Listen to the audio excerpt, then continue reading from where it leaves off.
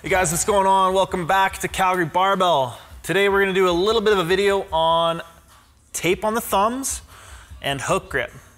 Now, a lot of people like to tape their thumbs for hook grip. I don't. I'm going to talk about why. And I've also had a lot of questions and a number of clients ask me about how exactly I hook grip. So I'm going to talk a little bit about what I do to make it a little bit more secure and a little bit less painful.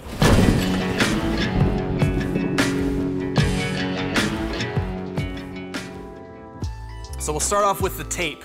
Now, there's a couple reasons that I don't use tape. Number one, I feel like it increases the amount of pressure if you wrap it too tightly, and a lot of the pain I get in my thumbs is from the pressure. So by trapping all the blood in the tip of my thumb and then applying a whole bunch of external pressure to it, that really makes my thumbs hurt extra. Now, if the pain that you're getting and the issue you're having is the skin tearing because the bar's rolling, number one, I would say you should try to set the bar a little lower in your thumb.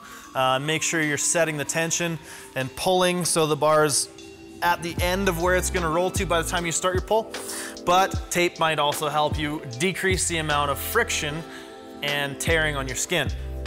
Number two, the other reason I don't really like using tape, because this medical tape, which is or sport tape, athletic tape, is a very popular option, but what'll happen is after even one set, sometimes a couple of reps, if it's wrapped tightly at all, the pressure of your thumb will cause it to tear, meaning you'll have to probably retape your thumbs each set, which is a pain in the ass. Now, good tape, I got this from Average Bros Gym. It's called White Magic. As you can see, it's got a little bit of stretch to it, and it's self-adhesive, so that means it sticks to itself really, really well. The issue with that is that it's thick. So for me, that extra millimeter further out, or that extra millimeter of thickness in my thumb, means that there's less of my fingers able to grip on the thumb, which means for me, I had an issue where I was feeling a lot less powerful, a lot less grip strength from having essentially thicker thumbs by a millimeter or so. The other thing I found is that this tape does roll, so I was having it bunch up and start rolling down my thumb. Now, that might be because I was taping it wrong, maybe there's a better way to do it, but the tape's nice and long, so essentially, you just wrap it around your thumb right around the joint, and there you go, Bob's your uncle. The other beautiful thing about this tape is that it's super flexible, so you don't get that ripping issue, whereas if you wrap the athletic tape too tight, you go like this, it's probably gonna rip and tear. This White Magic tape is a lot better. I would say, in conclusion, if you are gonna use tape, if you're having issues with ripping, I would use a good quality cloth tape like this that has some flexibility and is self-adhesive. Again, this is from Average Bros Gym in Las Vegas. It's called White Magic. You can get it in pink. It's Pink Magic. I would use this for your volume stuff, and then for your singles, I would probably go bare thumb.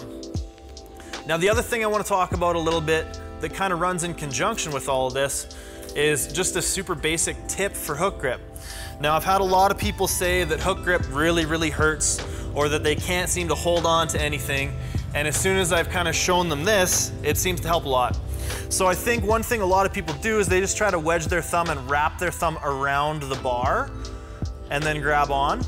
And what happens then is your middle finger is on the tip of your thumb instead of in this little groove here. So what I find really helps, and has helped a lot of people, is if you think about laying your thumb across the bar, parallel to the bar, as opposed to wrapping around the bar, parallel to the bar, so your middle finger fits right in that groove where your cuticle meets your thumbnail.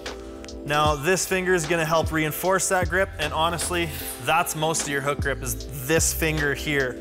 If you can get this finger here to hold, and this one to reinforce a little bit, you'll see by the time I get to the top of a heavy lift, that's really all that's holding on, is those two fingers. And if you chalk up well enough, make sure to chalk this crease here all the way around your thumb, get a little bit of chalk on your thumbnail if you can. That should hold. But that's the skinny on using tape, why it might work for you, why I don't use it personally. And a quick tip for hook grip.